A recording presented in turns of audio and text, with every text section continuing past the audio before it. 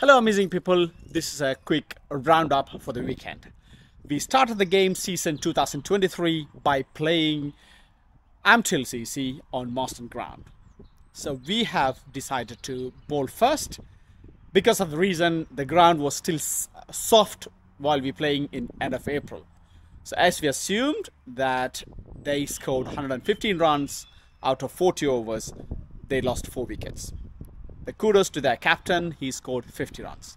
I did bowl 5 overs, 2 maidens, 15 runs, no wicket, but I did take a catch.